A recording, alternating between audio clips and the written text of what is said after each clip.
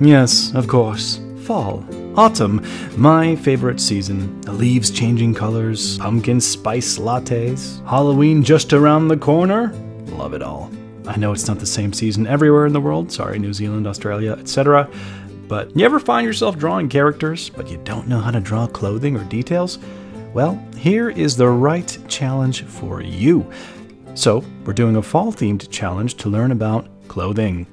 How to join the challenge? So, check out this Pinterest board here titled Med's Fall Fashion Challenge. On this Pinterest board, I also included some gumroads that I have that might be helpful for something like this challenge.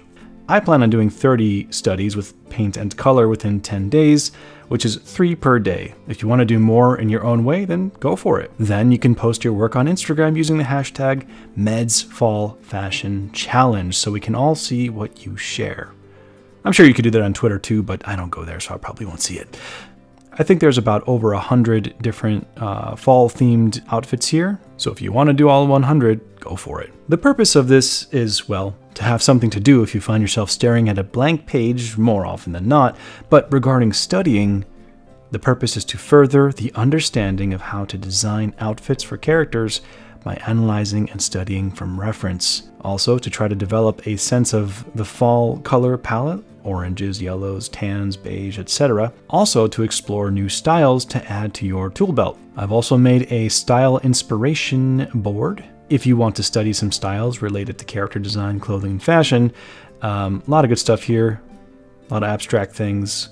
It can be really fun. You might end up learning something really cool. Both of these Pinterest boards are linked in the description. I'll be sharing 5 tips with you to help you with this kind of challenge, characters, poses, clothing, folds, wrinkles, etc. later in this video. So what are the rules for this challenge?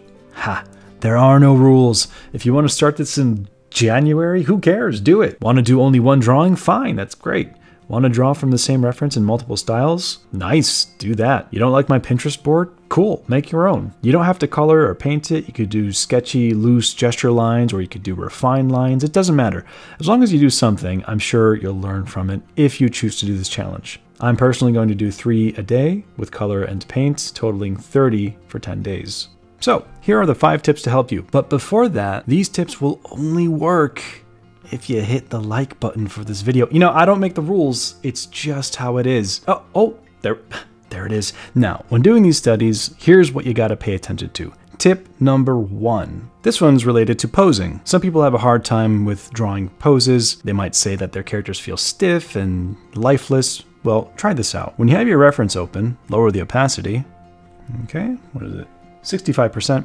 There are 2 very specific lines I want you to look for. First line being the shoulder line. Notice the angle it's at, right? Notice that it's not perfectly horizontal. So those are the shoulders. The second line will be the hip line. Now, this one is obscured by the clothing, but we can pretty much guess that the angle is probably going to be parallel with this. And I'm going to eyeball the hip line to be right about there. By doing that, if you were to take them over here, so this first line is obviously not horizontal, it's definitely aimed down. Now, it doesn't have to be perfect when you're doing the study, but just getting used to the idea of it being at an angle one way or the other. And then we can take the other one and angle it accordingly.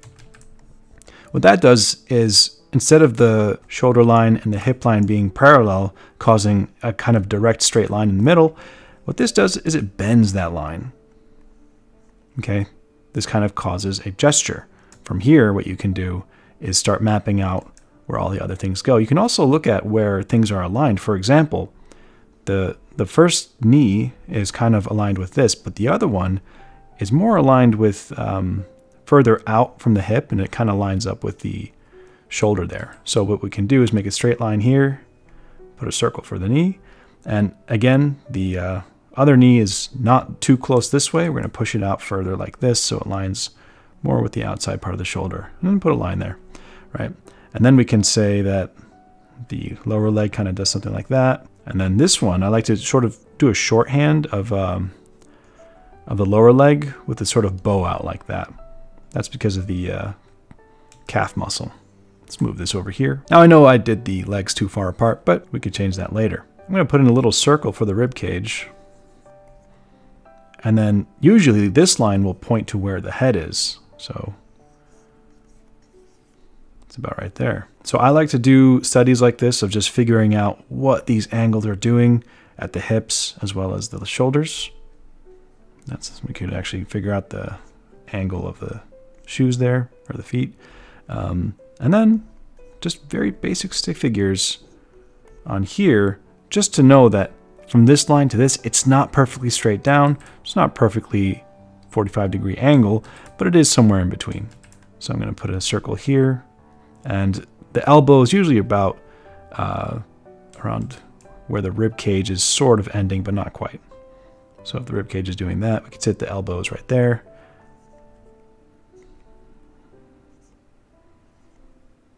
Right. And then once you have your sort of wireframe or mannequin, sure, you could start adjusting things. I'm going to go ahead and say the excuses that I'm trying to explain it at the same time as drawing it, but that seems more like the reference. Now we can lower the opacity of that and start dressing the wireframe up. And there we have a fairly believable pose that does not feel lifeless. Now I could probably push and exaggerate things a little bit more. I actually already did this one earlier. As you can see here, I definitely pushed the proportions and stylized things a bit for more kind of like feature animation kind of style. So remember, when in doubt, look for the shoulders, look for the hips, everything else should fall into place, especially with practice. At first it might be difficult, but keep trying. I promise you, you'll get the hang of it. Tip number 2, layers. So one thing that you kind of need to think about is how clothing is layered. Now we have the jacket here, all right? We could say that that's kind of layer 1 on top of everything, right? And then we have the scarf, which is just below that. We could say that's layer 2. And then from there we have the shirt, the belt, and the pants. And that would be layer 3. And then the shoes. So the reason I did that is if you just break down the major groups of the layers, so jacket on top, scarf below that, shirt below that, pants, etc., it'll become much easier for you to process the actual study, because if otherwise we sit there and we're trying to do a study of this and we get really caught up in the details of this jacket, you know, making that first line and then the lapel looking thing, then the zippers, and then we get really caught up in these details and it just starts to get kind of confusing. It works, but there's, I think, a better method. So this here, I tried to go straight for the detail, but the next method I want to show you is treating it with layers. So I could also say that it's kind of like treating it with shapes or groups. So here we have our mannequin. If we just take a quick peek at the layers that we separated and we just study that real quick, it's much easier to get the big shapes in as layers on top of each other. Layers, groups, value grouping, materials. Get those out of the way first, and then we can detail them later. So the idea is to start with the big shapes, and then subdivide those big shapes with the details that are supposed to go there. From there we could turn that off. Now I don't always actually do that in terms of blocking it in, but when I'm thinking about these kinds of processes, my mind sort of groups things together like this. So get in the practice of simplifying groups like that so that you're not too caught up in unnecessary details. Now we can get in there and then really start breaking things down. Now I'm doing the medium shapes, not really the small details just yet, just the overall medium stuff. I can already tell that this side should be more to the right. I kind of pushed it in this way too much. Anyway, so I think that's a good start. You could probably get in there and start detailing things. I'll probably redo this one because I feel like it was a bit rushed for the demo. That leg should definitely go more in that way with that negative space. And that belt line should be lower. Cool. Tip number 3, simplifying folds and drapes. So let's take a look at some folds here. Now this is going to be really important to pay attention to regarding folds. Stuff like this, it's almost very sculptural, kind of having this nice quality of form, volume, and believability. So one way to handle this is to kind of sit there and do a quick wireframe over the folds and actually analyze what's happening in terms of the form here. So I would kind of just do an outline like this, and maybe simplify a couple of these shapes, but then do a wireframe of like dips, low dips, high peaks, and then kind of just trace it and internalize and try to remember that, you know, there's parts of the cloth that fold in, some of them go really thin. And I recommend this exercise for any kind of thing where you want to understand form. So by doing this, it really helps you realize how much detail in terms of how much of the folds are happening as kind of tube-like qualities that have a round cylindrical form language to it. And by doing that also, it kind of helps you group together different, I guess, clumps. So, you know, you have a tube thing here, another tube thing there, another tube here that kind of splits off into two tubes. And just by analyzing that information, we can go over here, and let's say we drew the whole thing and we get to the part where we draw the sleeve. I could say the wireframe of the elbow does something like this. Lower the opacity. And then I can draw that cuff there, and then kind of lay in that tube. That first tube goes all the way around. And yeah, I can indicate the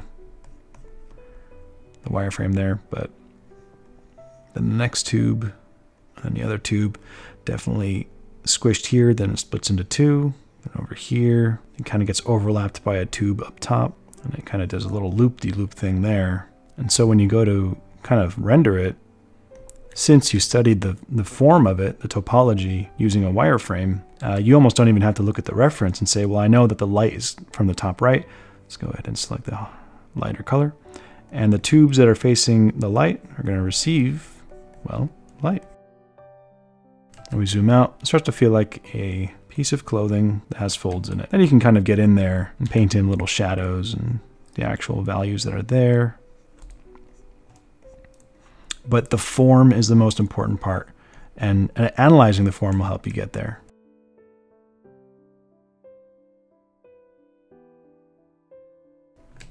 All right, so that's for folds. Let's talk about things that are kind of draping. And by that, I mean, if you have a point of tension here and a point of tension there, and there's a cloth hanging between them, there's a sort of draping quality that happens, like, well, drapes. And that's pretty much happening here.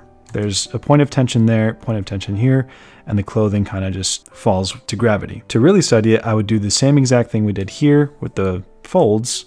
We would analyze the forms and try to understand what's actually happening with the points of tension. But I'm going to actually throw a curveball here and say, instead of doing what we did here, I want to introduce another way of handling folds and drapery and stuff like that. And that's to do shorthand. So all of this that we just did, I recommend studying it slowly like this with form to understand the volume of it. But after you've done that, if you're just doing a sketch or a study, I would see where the point of tension is, let's say here, and just what I like to do is do this, right? And it's definitely way stylized. It's really scribbly.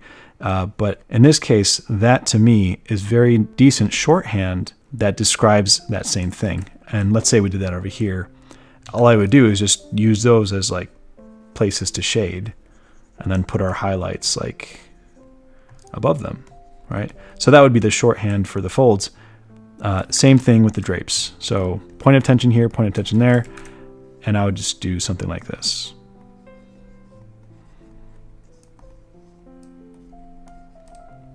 And then I can easily just make up the shadows and stuff.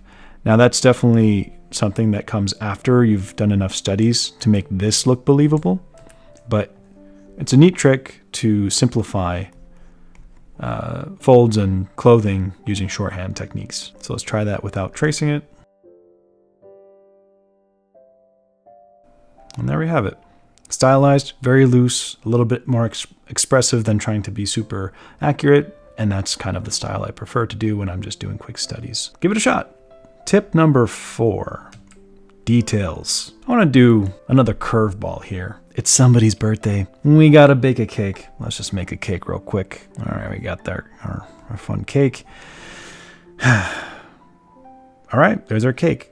What's that you say? It's kind of boring. There's nothing on it. Exactly. I agree. Well, let's just give it a plate, you know.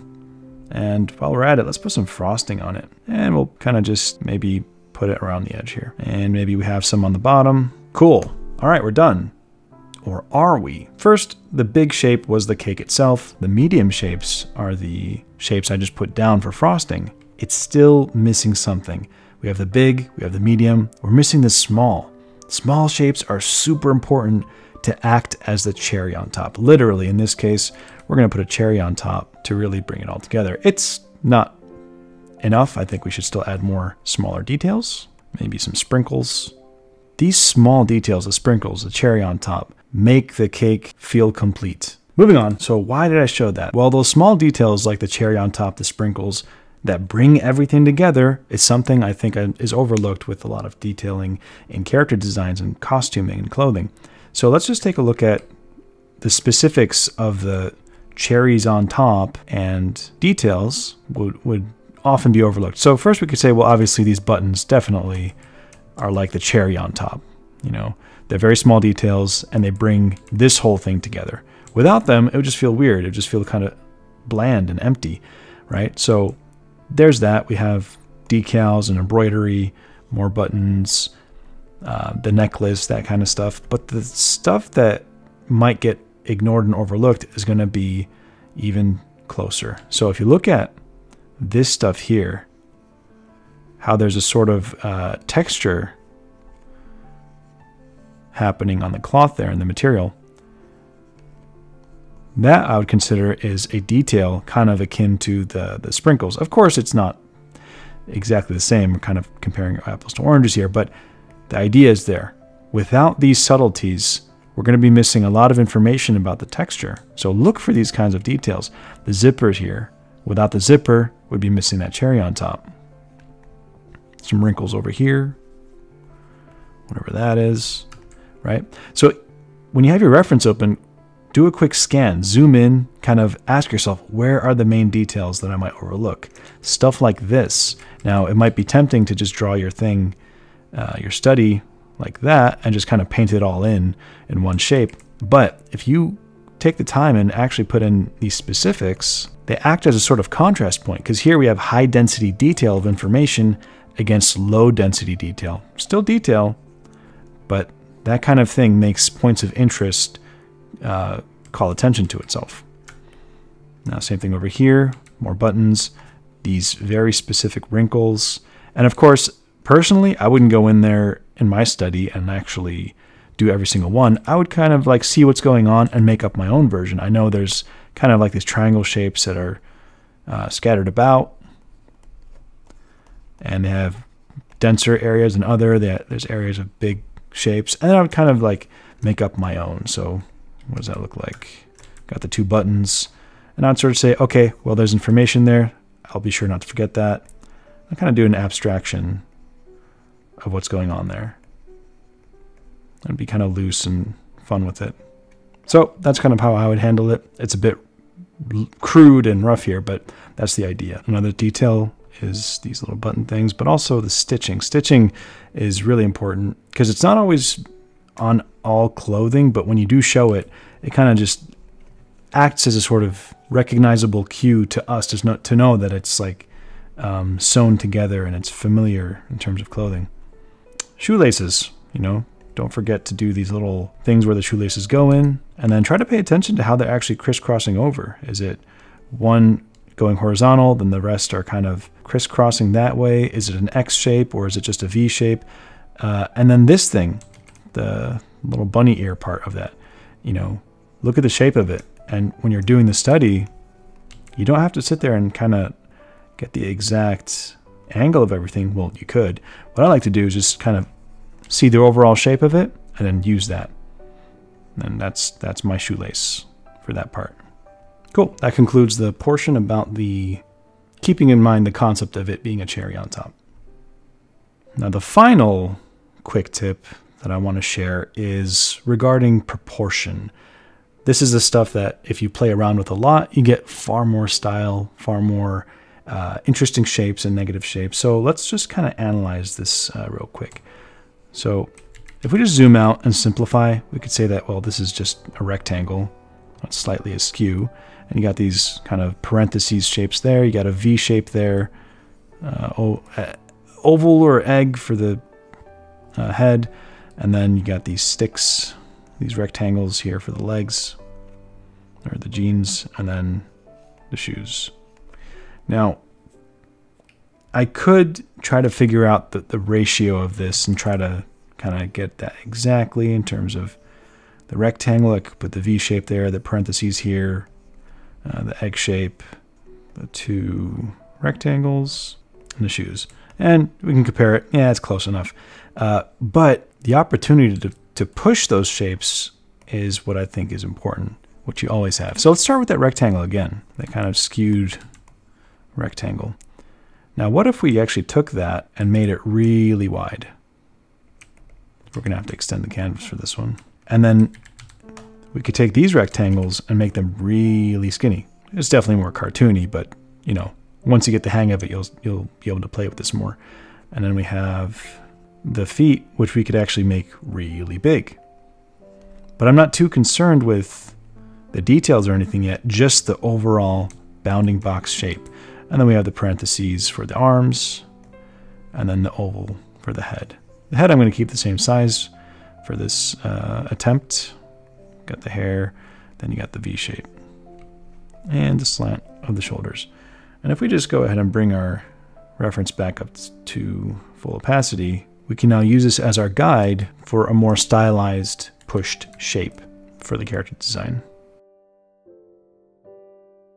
And here's where I want to talk about negative space and silhouette. So here, we could say that the silhouette kind of has its own, let's say, abstract quality to it. Here's what I mean. If we have the silhouette here, it peaks here, dips into a valley there, has a plateau, then it peaks again, and then it goes at a right angle, so on and so forth. What you don't see here is the pants really clung tight to the leg, the shoe doing something like that, and like that. This is boring. There's no negative space happening here. It's a great opportunity to push the silhouette like this, right? So for our stylized thing, we could see what's there in terms of peaks and valleys. And what if we took that and just pushed it out further, right? And then we kept the leg there, then push the shoe out, and then stuff like that. This negative space becomes really interesting to look at, right?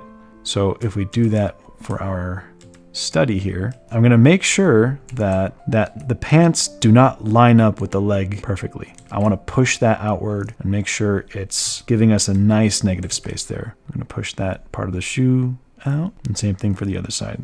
Now, in the reference, it does something a little bit like this. I'm going to really just push that out. All right, so now we got all of our shapes exaggerated in there, and I think that's a pretty fun start for our design. Far more stylized, way more like cartoony, stuff like that. Definitely try messing around with that kind of idea by pushing shapes. I can show an example of how I did that in one of the earlier studies that I did. So definitely not as obvious and cartoony as the example I just did, but if we look at the proportions here, I definitely made the legs a little bit longer, really focused on that negative space, pushed it a little bit out further, and I beefed up the jacket a little bit. And that's just me experimenting with that whole idea. Anyway, those are my main tips for going forward with this kind of challenge. Give it a shot. I hope that was helpful. Be sure to use the hashtag #MedsFallFashionChallenge to see what other people are posting. If you're interested in my older challenges, be sure to check this out here. Or if you want to listen to me ramble on podcasts, check out this playlist here. Be sure to subscribe, and thank you for watching.